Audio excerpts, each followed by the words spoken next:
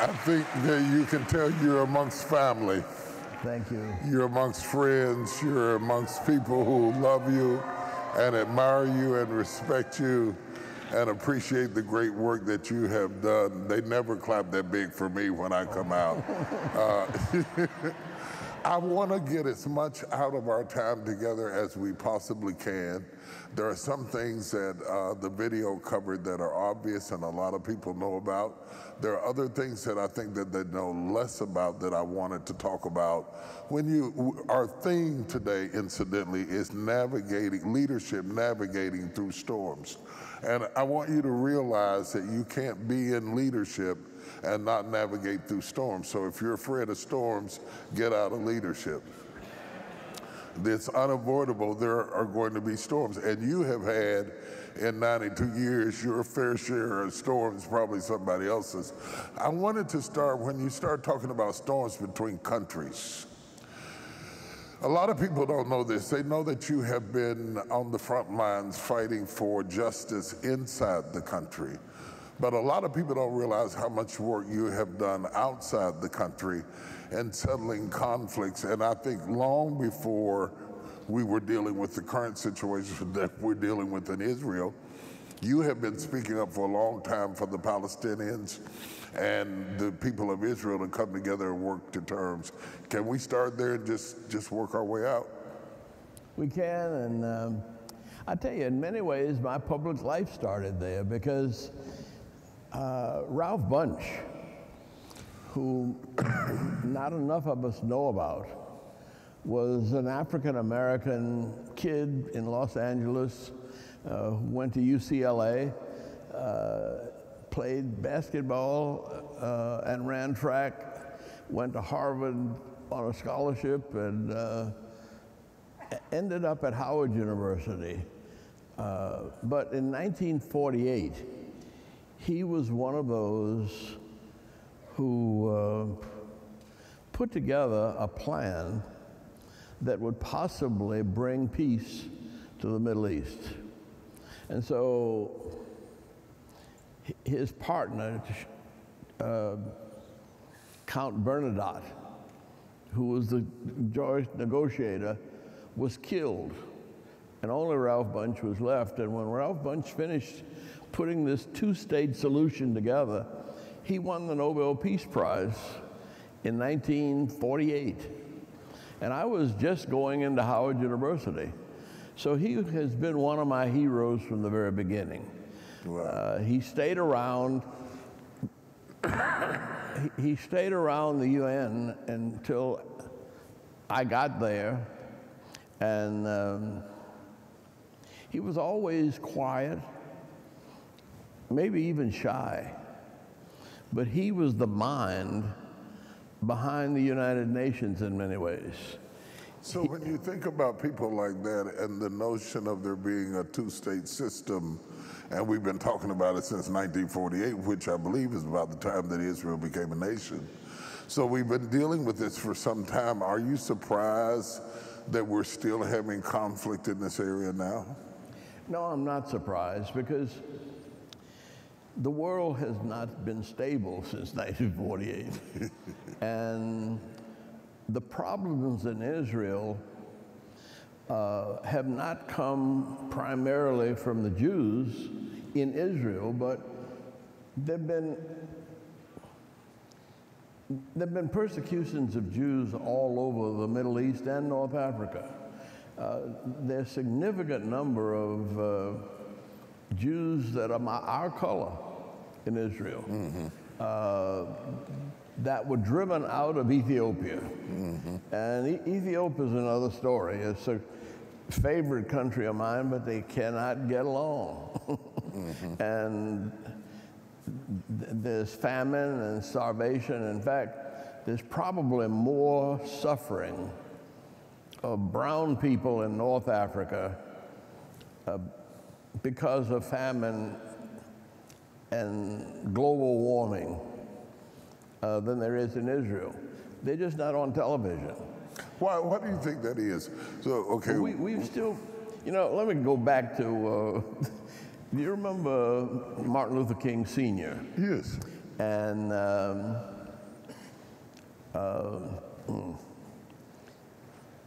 the pastor of Cornerstone Baptist Church in New York, Sandy Ray, they got together with Martin Luther King Jr. and decided that they had an idea that was going to bring peace to the Holy Land. This was 1966. Okay. And I went to Israel and met with the Israeli and the Jordanian tourist boards. And because we had done so well in the South, and one of the ways we made Atlanta a big league city is through conventions and tourism, just as you've done here in Dallas. And we figured if we could get 4,000 black folk to go to Israel together and Jordan, half would stay on one side and half would stay on the other side. They were going to build an amphitheater around the Sea of Galilee. Sandy Ray was bringing a 100-voice choir from Brooklyn, and Martin Luther King was going to preach from a boat in the Sea of Galilee. And we figured the 4,000 tourists bringing money would also bring peace. And we called it Hallelujah in the Holy Land. And if we had been successful, we were successful in getting people to agree. And we had 4,000 black folk in 1966 that had put up deposits to go. And as I was leaving, after all the arrangements and agreements were made, the first Egyptian jets were shot down over Gaza right now, where they are now still. And we had to cancel that trip. We would have lost a whole lot of money. And in fact, 'cause it takes a lot of money to put together something like that. So you don't win every battle. One other thing that I put out is that Governor Rockefeller went to Sandy Ray. Governor Rockefeller did what? Governor David, Governor Rockefeller, Nelson Rockefeller. Yeah, Nelson. And he said, look, I heard what you and Daddy King were trying to do, and you were on the right side of history.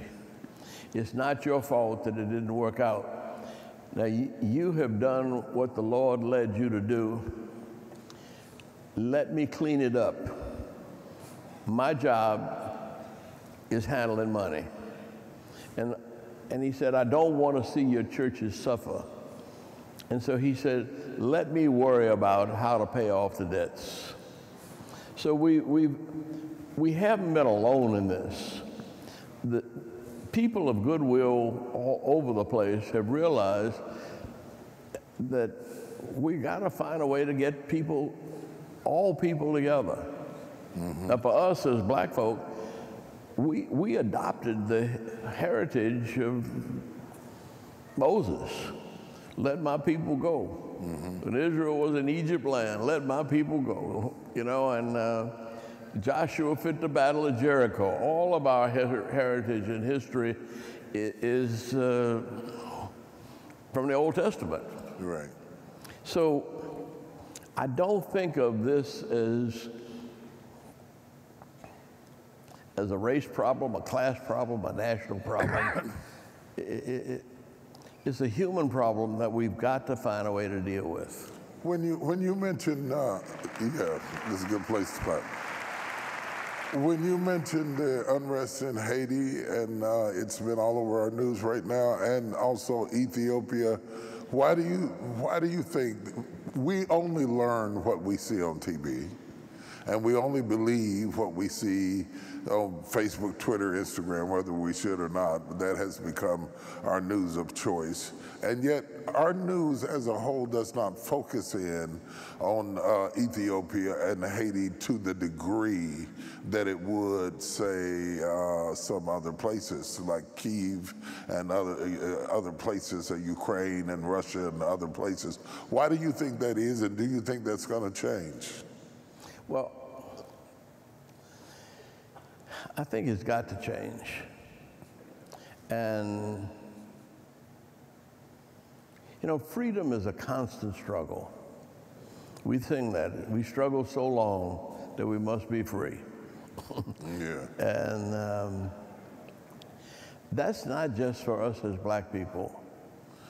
That's for almost all people. All people are in a struggle against poverty. They're in a struggle against famine. They're in a struggle against classism and racism. And there's no place that I've ever been anywhere in the world where everybody gets along and acts like they're brothers and sisters. Not even in your own family. I think it is sometimes we have unrealistic expectations about that sort of thing, how that evolves, how that grows. As you all began to birth the civil rights movement, I have heard you say that you all did not succeed in the civil rights movement without struggle. And not just the KKK, but internal struggles, struggles from within our community, struggles from elsewhere. You had struggles from everywhere, but you kept going. I'm living in a time now that I see leaders who are always complaining because somebody's talking about them, or somebody doesn't like them, or somebody's a hater on them. You cannot lead today if you're not prepared to navigate through a storm. Can you talk to it? You just can't do it. You just can't do it. If you wait for every storm to be over before you celebrate, you'll be dead. You have to celebrate the journey and not the destination. And at least that's my view on it. What do you talk to us about some of the hurdles that you all had to come over and how you managed to do that? What it really means to be a leader in the middle of turbulence? Well, let me just start with 1964, when Martin Luther King won the Nobel Peace Prize. Mm-hmm. And he'd been generally respected and loved by everybody. But all of a sudden in 1964, when it was announced that he had won the Nobel Peace Prize, J. Edgar Hoover got furious. And he started talking about everything in the world about Martin, nasty. And he did it in front of a group of white women that he was supposed to be speaking about law enforcement, and he took the whole speech and trashed Martin Luther King. Now, we were in Bimini writing the Nobel Peace Prize speech, and all of these helicopters came in, and we didn't know what Hoover was talking about. Then we realized that he had been asking members of Congress and the Senate and his friends in government to nominate him for the Nobel Peace Prize. And when Martin Luther King got it, he lost it. And he put the whole FBI on us, trying to find some kind of dirt. It had nothing to do with us. It was because he wanted the Nobel Peace Prize. And he got angry that this, Martin Luther King was not a big man. He was 5'7".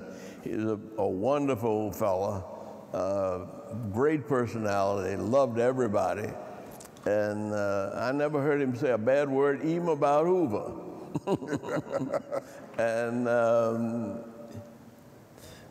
And yet, all hell broke loose. And do you think it really didn't end till his death? Until his death. Do you think? And then it didn't end. No, it's still going on today, and that's the sad part. It's still going on today. That he gave his life is still going on today. Do you think that one of the most difficult parts about being a leader, when you come up under that kind of attack, that you can't return fire in similar fashion? You have to hold your peace and let them castigate you publicly. Christ had to do it. Dr. King had to do it. Is that something that we as leaders need to understand, that we can't start beefing with everybody that's beefing with us just because they're doing it? Well, I grew up in New Orleans, with the Nazi party on the corner, 50 yards from where I was born. And my daddy told me when I was 4 years old that these are white supremacists. They think they're better than you and everybody else in the world, but you've been to Sunday school. And you know that God created in one blood all the nations of the world. He said, now, you got enough on your mind and enough barriers in front of you. You don't have to worry about them. You let God worry about them. See? Yeah. And you have to do the best you can do. And he said, if you get angry at somebody and lose your temper, you're going to lose the fight. And his message to me from 4 years old was, don't get mad, get smart. See? And he said, you might be able to beat up some people, and you can outrun a lot of people. He said, but you won't feel good if you run from a fight. And you won't feel good if you beat up somebody that's easy to beat up. He said, the best thing to do is you take care of your business, and you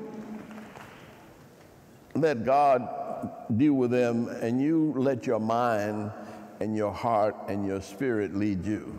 So that's the clapping moment right there.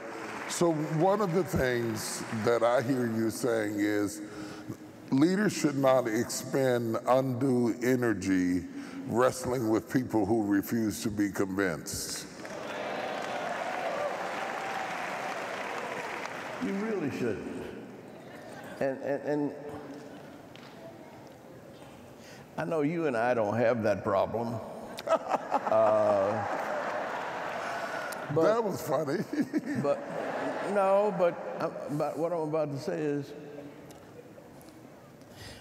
it doesn't pay for me to even get mad with my wife.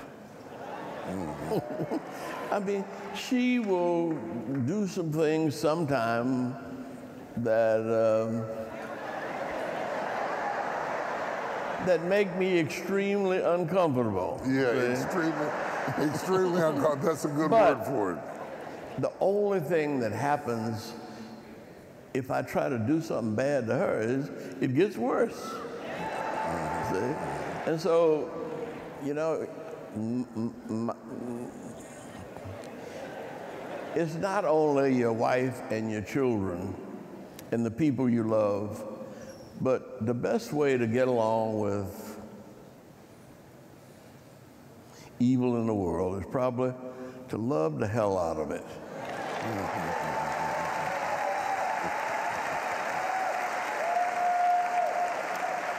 Because another evil is insecurity. See? That was worth the ticket to fly down here. Evil is insecurity. It's insecurity and it's jealousy. Yeah. And the people that don't like you want to be like you. Yeah. In fact, they not only want to be like you, they want to be you. Right. I wish I could preach like you. I really do. But I don't hate you for it. I admire you for it. Yeah.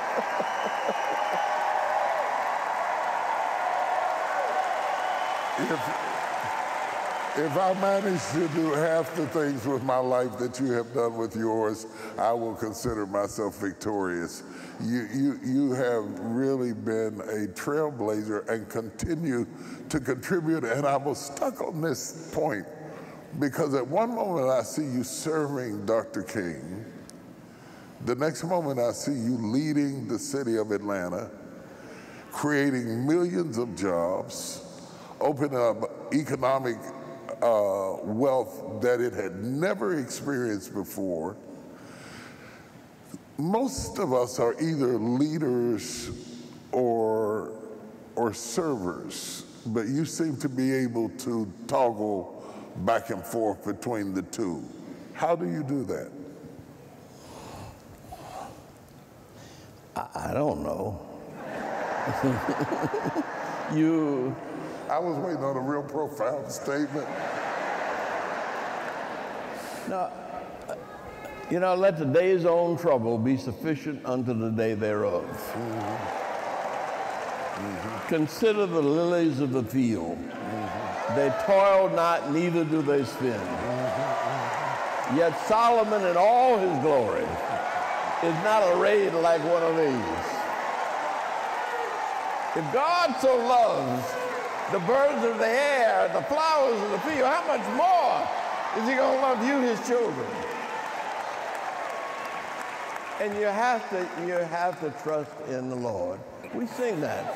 I will trust in the Lord, I will trust in the Lord, I will trust in the Lord till I die. I will treat everybody right. I will treat everybody right. No matter how they treat me, I'm going to treat them right till I die. And that's been the genius of our people. I think if, you know, I listen at what you said, and I certainly agree with it, and I listen at the cheering responses, and yet I know that some of the people that are cheering are also people that if you sit in their seat, or they don't lead the song in the choir, or they don't get called on to speak at an event, then all of those cheers turn to dust. But in reality, nobody shines all the time.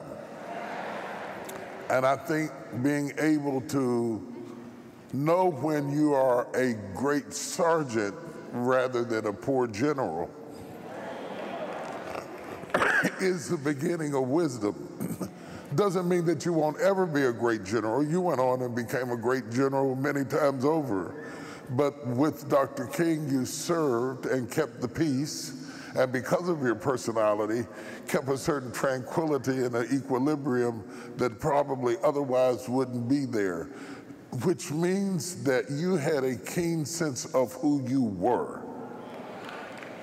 Well, you know, Dr. King was very helpful to us. You have to remember, he was only 39 when he was killed. And he was stabbed when he was in his 20s by a crazy black woman. While he was signing books. No, that's true. In Harlem, and she stabbed him with a letter opener, and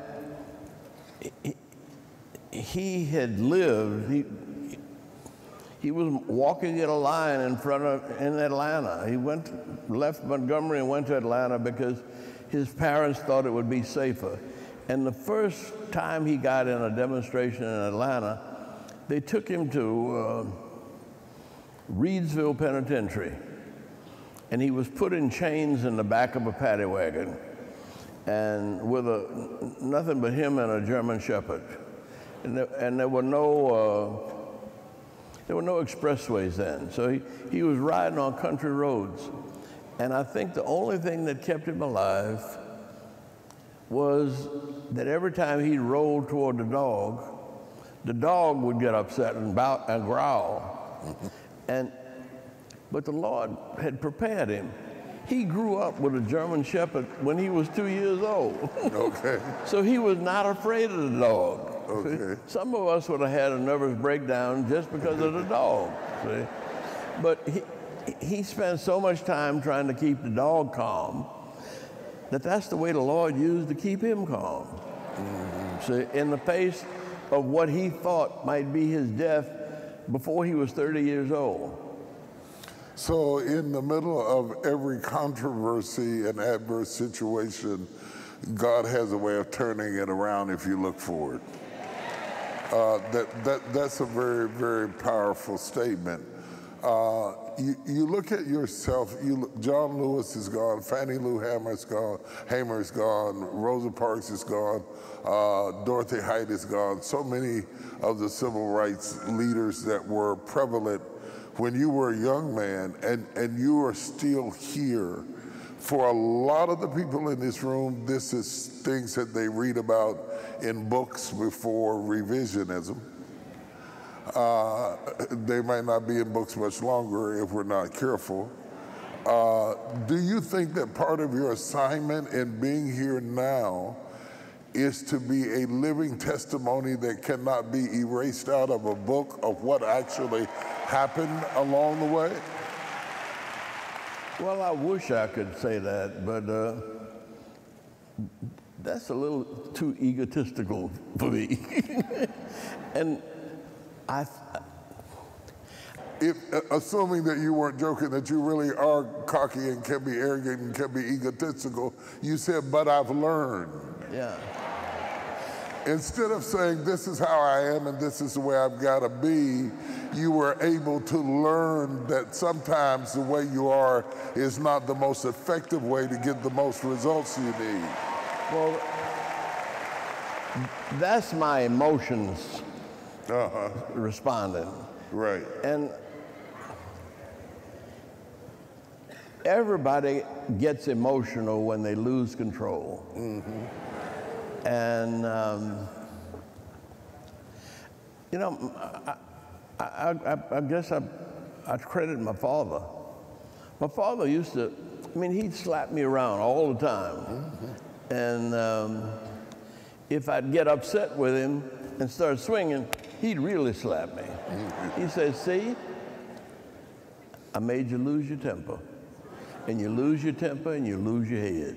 Mm-hmm. See? And he said, don't get mad, get smart. See? And there used to be songs when I was growing up in New Orleans. Be cool, fool. Mm-hmm. If you don't know what you're doing or something like that. I mean, we have dealt with ego and egotism all the way back to Cain and Abel. And right now, I think it's a global crisis. Mm-hmm. And it's gotten to the point now where it's not only influence in our politics, it's influence in politics in South Africa. Right. It's influence in politics in Europe. It's what made Putin invade Ukraine. Mm-hmm. See, it's wanting to be the biggest and the baddest, if not the best. See? So who do you, maybe there's nobody to blame, but who do you blame since it is global? And I'm so glad to hear you say that. Most people who live between California and New York don't think beyond America. The problems that are going on in America are going on in Namibia. They're going on in South Africa. They're going on in Russia. They're going on all over the world. We will find somebody to hate. They're blonde haired, they're short, they're tall, they're fat. We'll find somebody to castigate. Why do you think, it seems like to me, I don't know that it's true, it seems like to me it's worse than ever. Now it might not be. It is. It's worse, isn't it? It is. But the reason, it may not be worse than ever, but now we got to look at it all day long, every day, mm-hmm. on some kind of computer or television, and we don't get a break from it. See, and they used to tell us in the movement, if it bleeds, it leads. Mm-hmm. If you're bleeding, you're going to be on the front page. Mm-hmm. See, and people will do anything to get attention. Mm-hmm. See, and tell me about it. And no, but right now our politics, you could divide it in half. Those who want to serve God and their fellow human beings, and those who want to be served and run everything. And that seems to be the way the Congress is going. I enjoyed my time in Congress. I wasn't there but 4 years, but I respected people and worked with people on both sides of the aisle. And it was really one of the most fun times in my life, because I'd get together with people who I didn't agree with in politics, but we got in a cloakroom back where they served the hot dogs and the Coca-Colas and things, and folk would come from all over the country, and they'd bring their dirty jokes with them. And we'd get back there and we'd laugh and we'd talk about, I mean, we just had fun. See, they don't do that now. They do not do that now. Do you think it is? They don't speak to each other. Do you think it is in part because of term limits, not having term limits, that they're seeking a career rather than to serve the community? Well, no, I mean, there is a political reason for it, but I think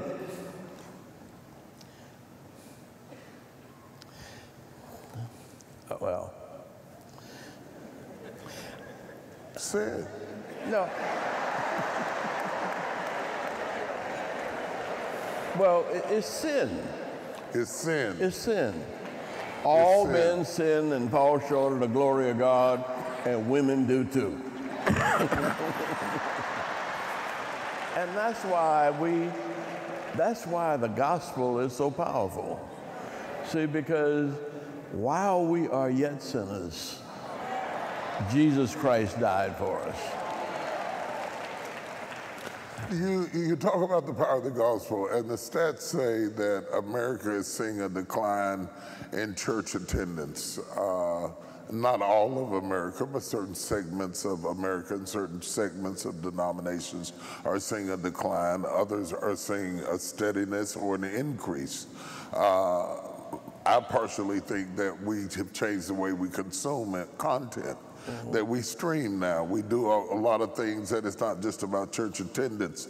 But if there is, in fact, a decline from faith, would that explain the high ratio of suicides, depressions, and murders in this country?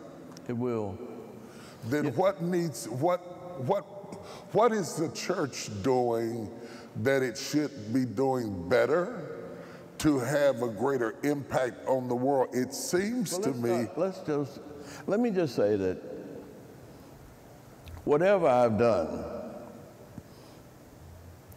my mother and my father used to get out on their knees by the side of the bed every night. And they prayed for us. And that wasn't enough for my mother, because she had to pass a Catholic church to get to work. And when me and my brother went off to college, she went in there every morning and got down on her knees and lit a candle, praying for me and my little brother. See? And the world is evil. And there is a constant battle between things that want to bring us together and things that want to tear us apart. And it's not just race, it's class, economies, it's color, it's fat folk and skinny folk. I mean, it's the human dilemma. I went to church, you went to family. I think you went right down to the root of the whole thing. That if it doesn't start in the house, 1 week in the church, it's not going to fix it. Well, the blessing of my life was that my grandmama lost her sight when she was about 85. And I had to come home from school every day and read the Bible and the newspaper. Mm-hmm. And that included telling her what the number was. See? And so I figured everything my grandmama did was right. And so when we organized the lottery in Georgia, I couldn't oppose it because my grandmama played it lovely. And so what we did was we said, okay, if y'all want to play the numbers, we're going to make it legal, but all of the profits of the numbers goes into the Hope Scholarship. And anybody in any school in Georgia that has a B average and can make 1,000 on the SAT can go to any state college free. Wow. Now, that gave us, we probably have 1 million college students in Georgia now because of the Hope Scholarship. And every school is more integrated than it was a few years back. That's getting people very anxious because you can't look at it. I mean, you can't find white folks playing basketball anymore. Right. And everything that we see now, if it's a level playing field and we have a fair chance, the poorer you are and the more you've had to struggle and the harder your life has been, the better you turn out.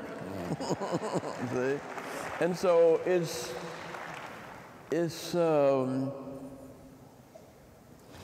not understanding really what makes life work, but it seems like God uses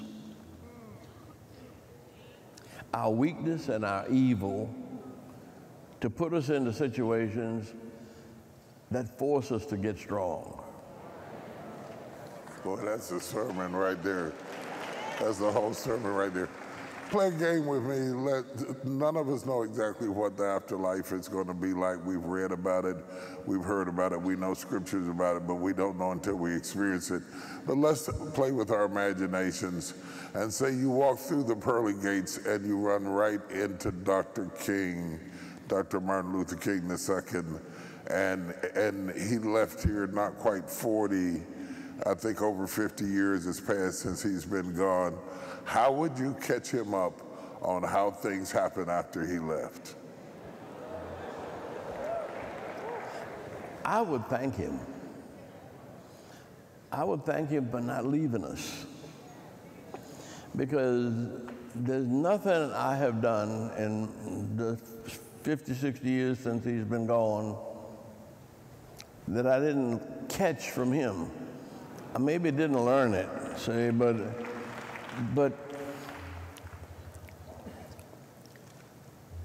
I really have felt, in fact, I got put out of Sunday school when I was about 10 years old because they told me about Elisha going to heaven on a flaming chariot. And I said, I don't believe that. And they put me out the class. But I never forgot that. And then I was on that balcony. Are you trying to take my church from me? No, but I was on that balcony with Martin. Well, I wasn't. I was down in the parking lot. And when I heard the shot, I ran up there, and I realized that the bullet had clipped off the tip of his chin and had severed his spinal cord. And it probably happened, well, those particular bullets were faster than the speed of sound.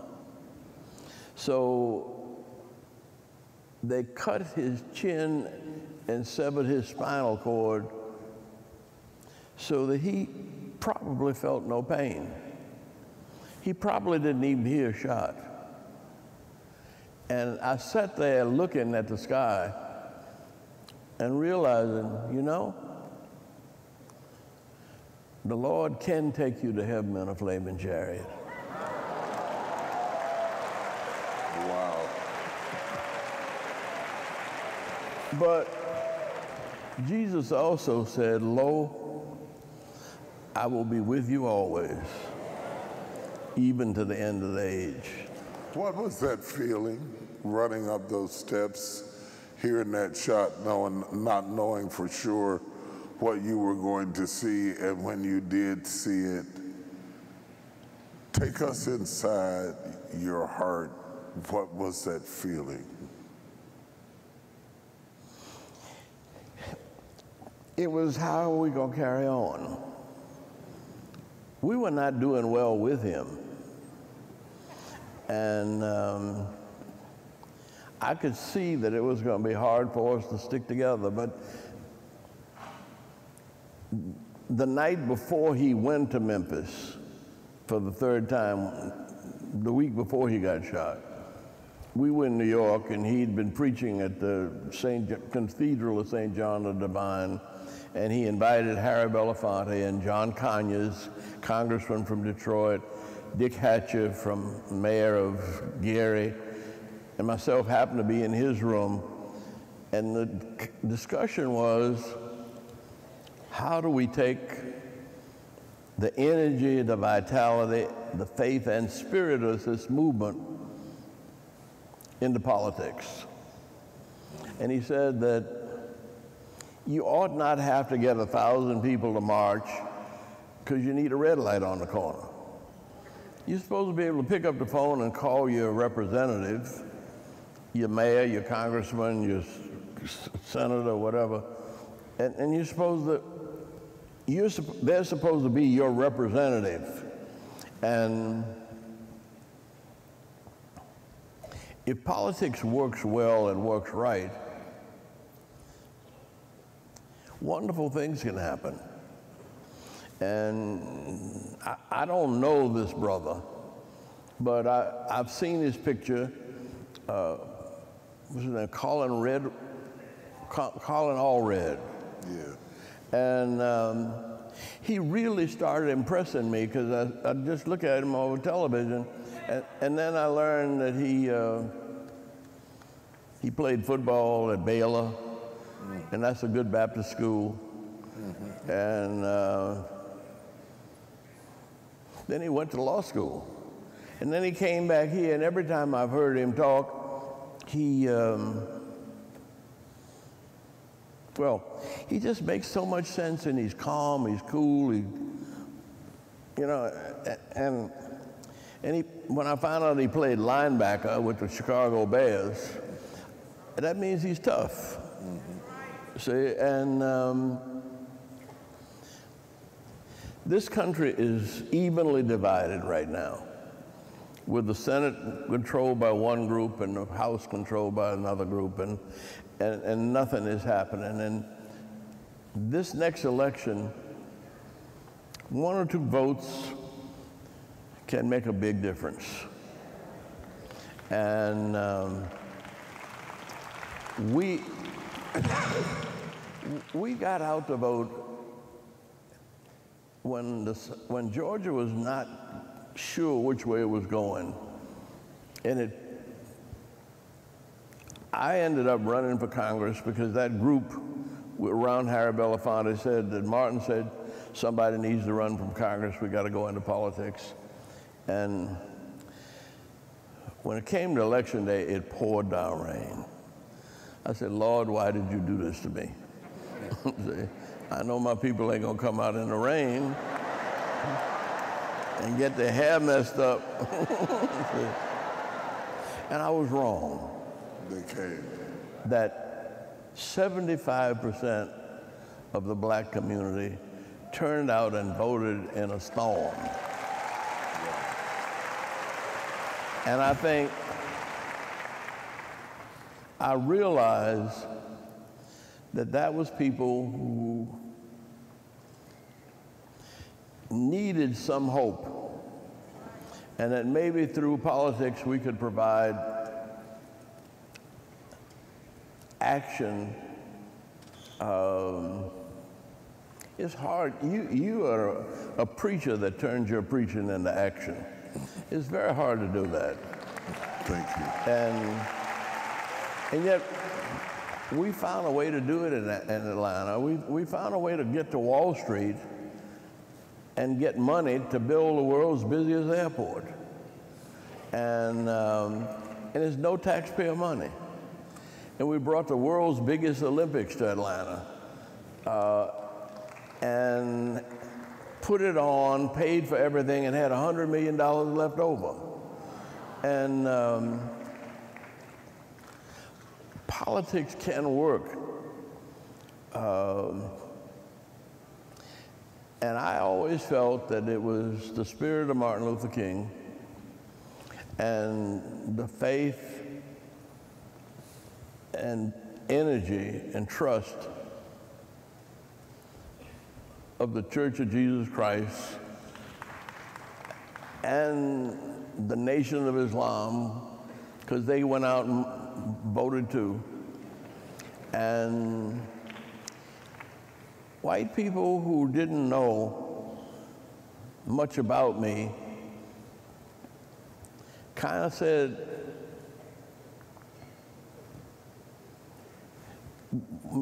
maybe we just take a chance with him for a little while and see how it works. But that's what changed Atlanta. Well, it has been so. And it also could have, because when I got elected, Jimmy Carter starts deciding he's going to be president. Yeah. And he was white, poor, but he went to the Naval Academy and was one of the most brilliant students there, even though he was a country bumpkin. Mm-hmm. And but he knew the same Jesus I knew. Absolutely. When John F. Kennedy was shot right in this city, right down the road from where we are, and yet we had unsettled business with Lyndon B. Johnson for Bill of Rights. Several civil rights leaders walk into the Oval Office with Lyndon B. Johnson to try to turn things around at a very volatile moment in our history. Walk me in that Oval Office. Is it tense? Is it tight? Is it amiable? What does it take?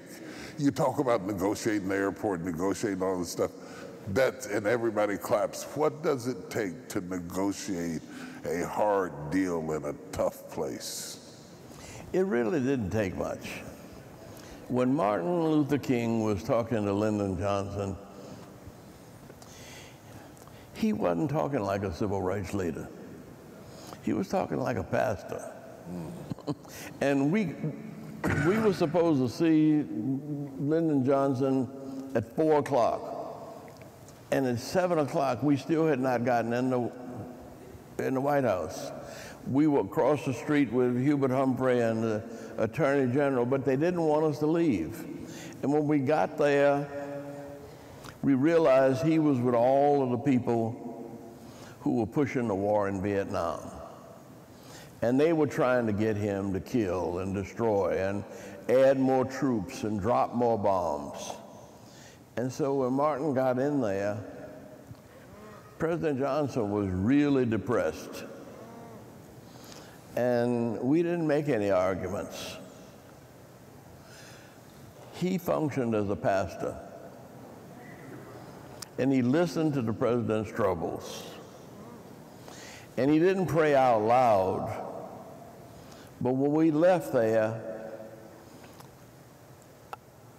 I said, he didn't have much.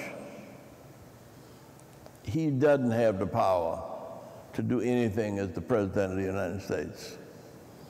That he can't stop this war. He can't get a voting rights bill passed. He can't do any of the things we want him to do. You need to take a sabbatical. So it was December, and I think it was the 16th of December. And he looked at me like I was crazy. And he said, no, we got to get the president some power. We got to get the president some power. Now, what I didn't realize then was he was talking about spiritual power. I was talking about political and economic power. And 2 days after we got back, who shows up in his office but Amelia Boynton from Selma. Wow. And she says,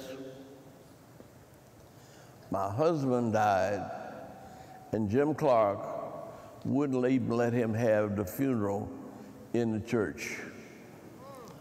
They made us bury him from the street. They put horses up in front of his own church and wouldn't let us go in because he was too political. And she said to Dr. King, we need your help. He said, well, we'll be there right after Christmas. And we started in Selma on the 2nd of January, 1965, with nothing. He'd given away all the money for the Nobel Prize, saying that he was introducing Voting Rights Act bill. And he concluded his speech saying, and we shall overcome. Wow. All right. No money, not a lot of people, disagreements internally. President has a personal problem, and yet none of that stopped you from getting where you were trying to go. Is anybody getting anything out of this? We are living in a society that says unless you have all kinds of money and all kinds of followers and all kinds of support and all kinds of votes, you can't get anything done. You all walked in there bickering amongst yourself and still got the job done by the grace of God. All those clips I saw of you as a young man, and it's so funny because when people meet you older, they think you were born old. So I keep pictures around to prove that I didn't start out like this. If you could go back and talk to that young boy from New Orleans, how would you prepare him for the life you led?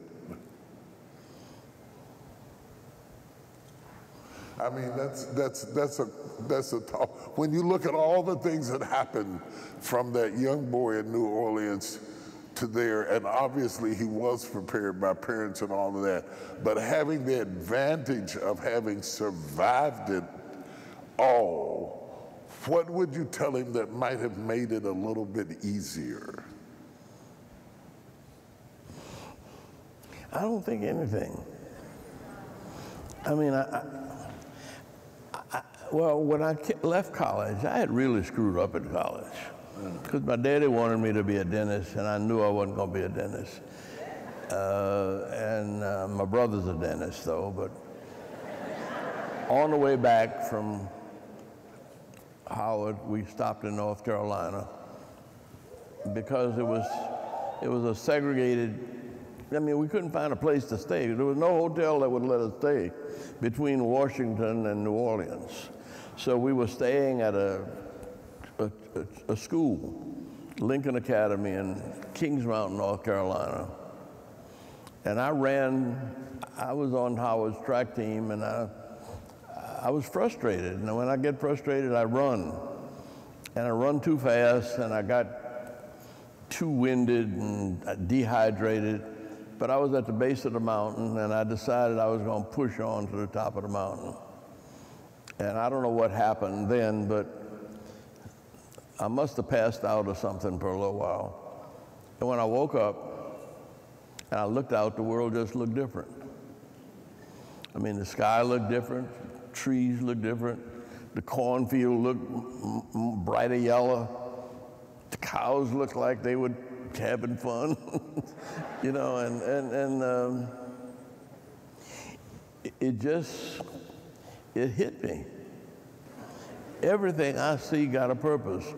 Whoever made all this didn't make everything and everybody with a purpose but me. If there's a purpose for trees and cows and the clouds, surely God didn't leave me with nothing. But I came down from that mountain thinking there's something that I can do in this world that nobody else can do.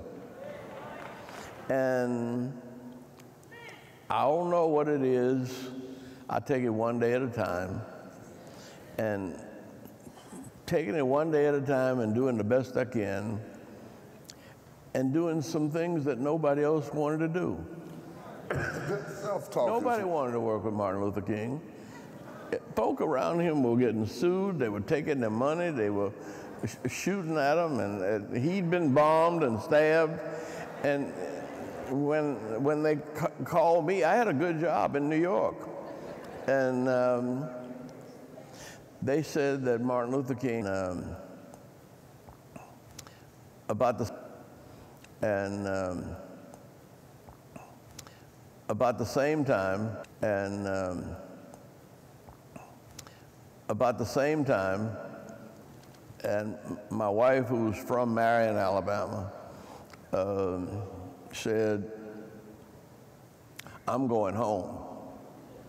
I said, we just bought this house. We had a house in Queens, nice house. And I said, well, what you want me to do? She said, I don't know, but you need to find someplace down south, quit this job, sell this house. And she just had our third baby. And when you get settled, I'll be at my mama's house in Marion, Alabama. Find you something to do down south and call me and tell me what you're doing, and I'll join you. See? And it almost worked out like that. That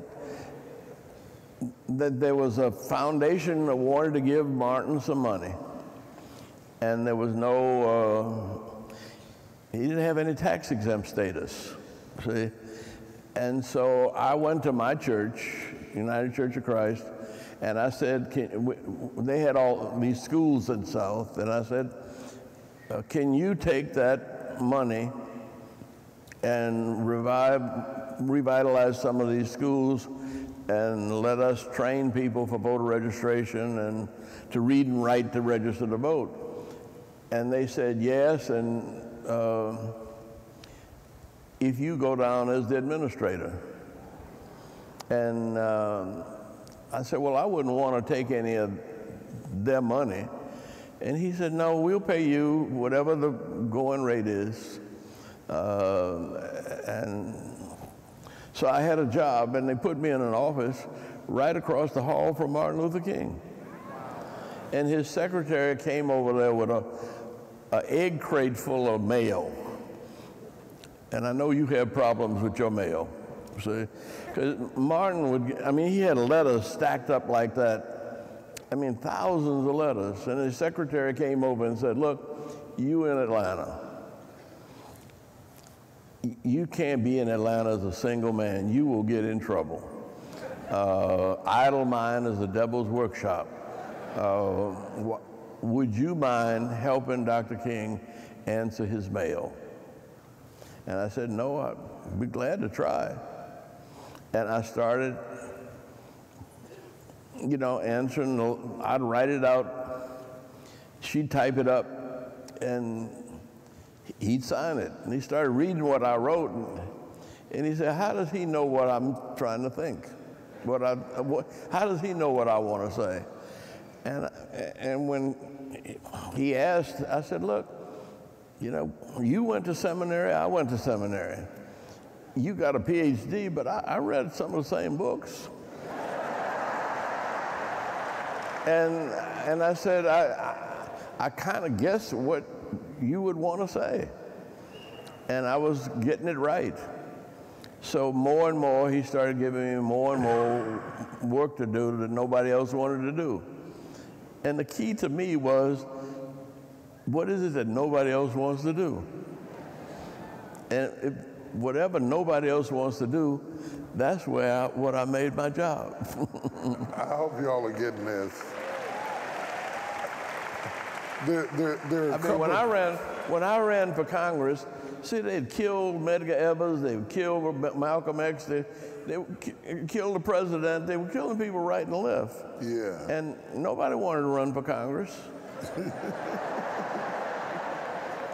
And they said, well, nobody wants to run. And I said, I don't either. He said, yeah, but Dr. King said that after he was gone, well, he said the last meeting before he went to Memphis that we have to shift this movement into politics. So that was like a voice from beyond. Mm-hmm. And I couldn't say no to that. See? And it's been that way.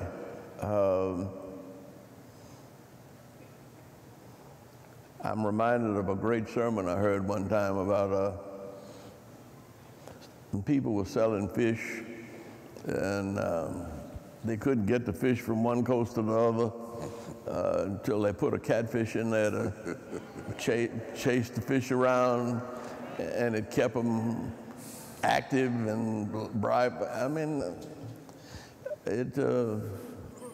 you heard that, you know that. Yeah. I heard you preach that. I'm gonna pay you tithes for bringing up my message. I want to go back to something. We're almost out of time, but I want to go back to something. You said the cows looked brighter, the corn was taller, the trees were brighter, the wind was blowing, and you had an epiphany that if God made everything else with purpose, he made you with purpose.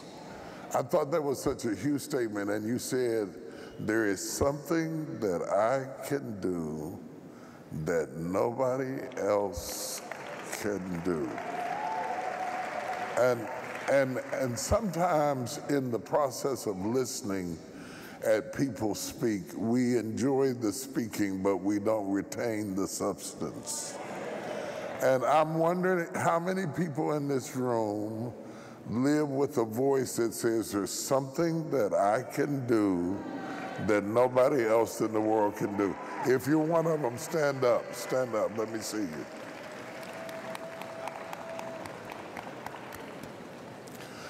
Because I think that has a lot to do with your story, what you said to yourself.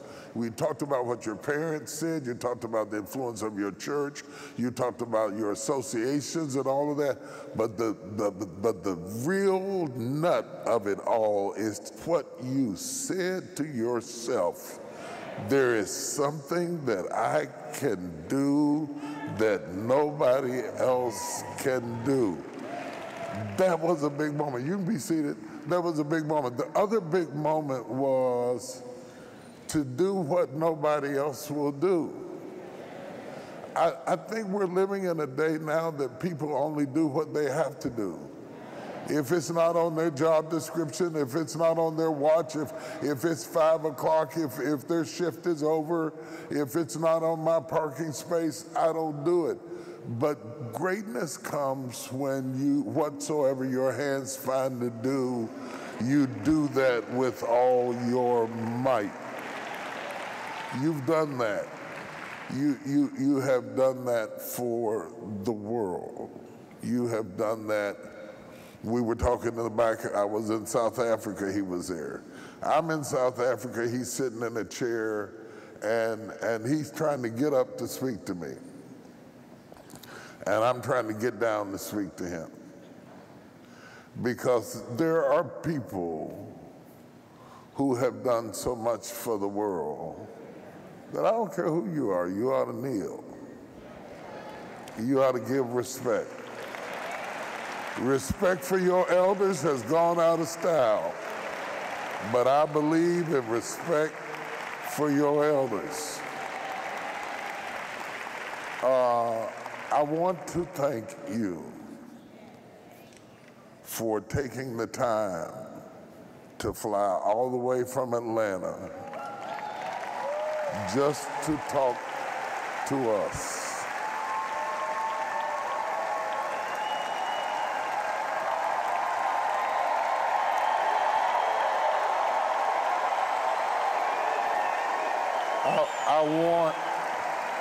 I want to thank you for getting your hands dirty. I want to thank you for getting your hands bloody. I want to thank you for loving Dr. King. I want to thank you for the role that you played in history. I want to thank you for the things that you have done to try to bring peace to the Middle East. I want to thank you for what you have done for Atlanta. I want to thank you for what you have done for black people. I want to thank you for what you have done for all people. We salute you, Ambassador Andrew Young. You are absolutely amazing. Let's give it up for him.